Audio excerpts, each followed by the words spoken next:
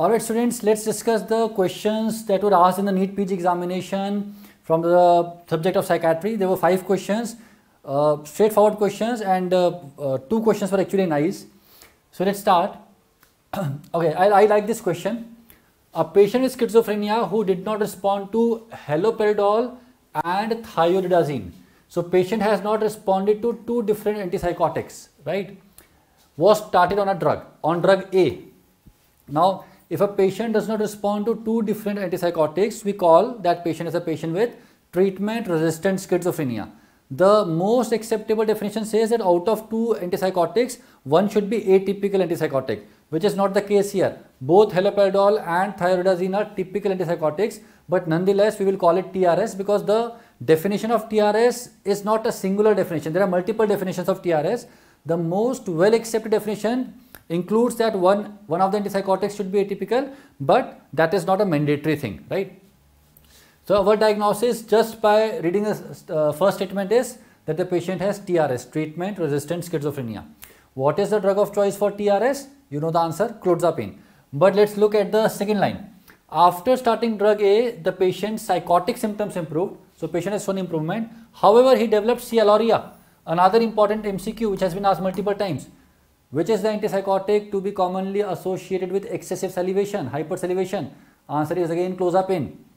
Dyslipidemia, weight gain, hyperglycemia. Which antipsychotic is most commonly associated with metabolic syndrome? Maximum weight gain, clozapine. So there are multiple indicators in this question which are pointing towards clozapine. Finally, they ask the question, which is the drug A? Answer is B, clozapine. I hope you guys got it correct.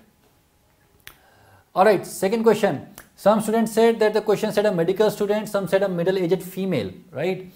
Either way, it does not really make any difference. A middle-aged female presented with complaints of repeated episodes of around 30 minutes, which were characterized by breathlessness, palpitations, sweating, hyperventilation, and a fear of impending heart attack. When you read these 5 symptoms and when you are told that it was an episode of around 30 minutes, repeated episodes of increased anxiety. What are they? What are these episodes?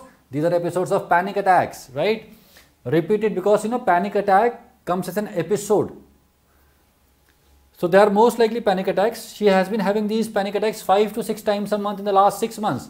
And the investigation did not reveal any obvious abnormality. Of course, CT scan, ECG, echo, all of those came out to be normal. What is the likely diagnosis? If the panic attacks are happening again and again, our diagnosis becomes panic disorder. The answer is option A, panic disorder. Some students by mistake marked it GAD. They thought that symptoms have been of anxiety and they are continuing for more than 6 months, so it's GAD. Please remember, never ever mark the answer on the basis of duration only, right? Please don't go that way. It's very unlikely that an examiner will ask you a clinical question which would be diagnosed on the basis of the duration of symptoms. So please don't do that. More importantly, GAD does not present with really episodes. In GAD, the symptoms are like, we call it free-floating anxiety. Patient is always anxious in GAD.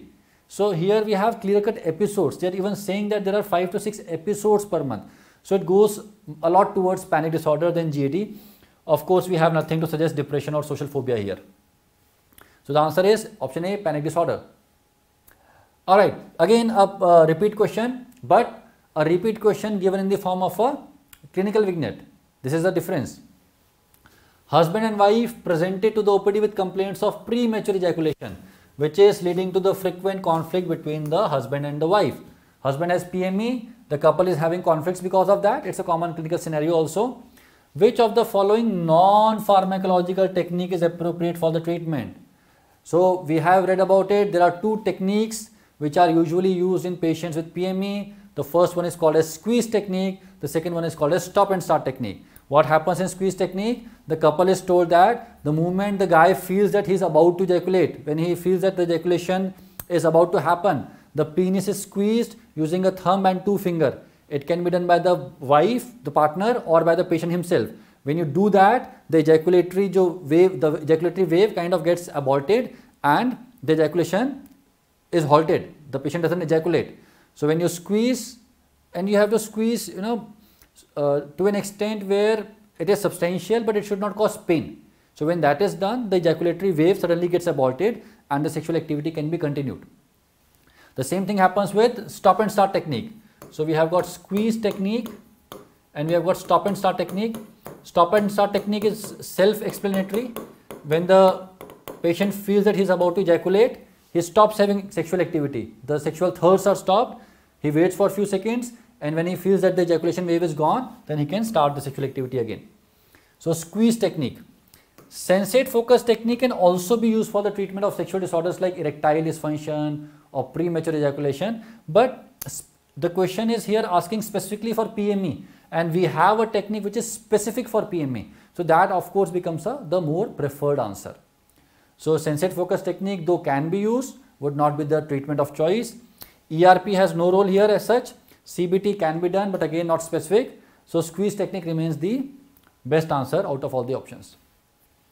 Question 4 and 5 both were on Wernicke's basically. As you can see, patient with chronic alcohol use presents with the classical triad of confusion, ataxia and ophthalmoplegia. He has got 6 nerve palsy and he has got nystagmus. So we know that the triad of Wernicke's is global confusion. The mnemonic goes as GOA.